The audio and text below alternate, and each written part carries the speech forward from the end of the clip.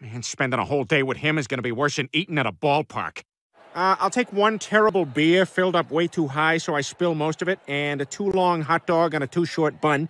And do you have mustard and relish? Yeah, it's right there between the entrance and the exit to the bathroom. Perfect. And can I get a bag of unsalted peanuts? You know, something I would never eat anywhere else in the world? Sure, here you go. Great, great. I can't wait to have diarrhea in the stall with no door while 20 guys wait for me to finish.